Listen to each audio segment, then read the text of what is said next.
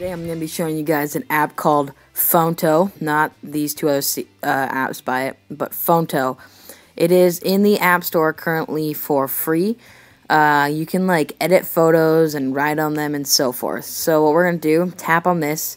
You can go into photo albums, plain image, take photo. I'm going to choose photo albums. So I'm going to take this, the end, right? And you can click on where you want to type.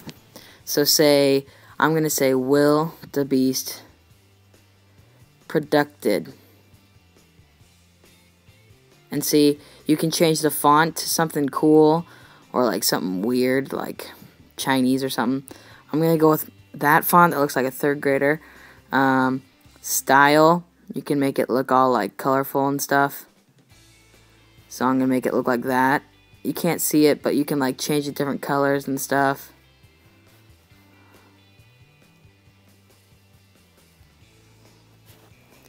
See, so you can do tilt, make it like flip around and back and forth, or like side to side. You can move it.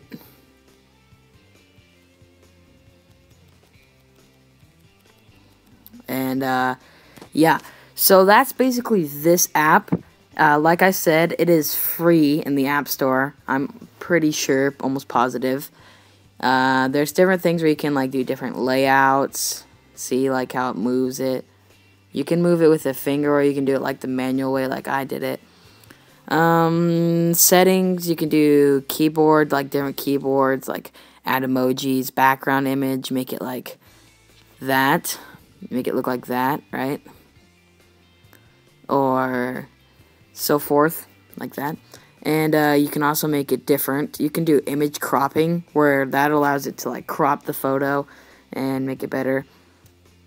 And other than that, that's basically the app. So I will see you guys later. Thanks for watching. Comment, rate, subscribe, tell all your friends.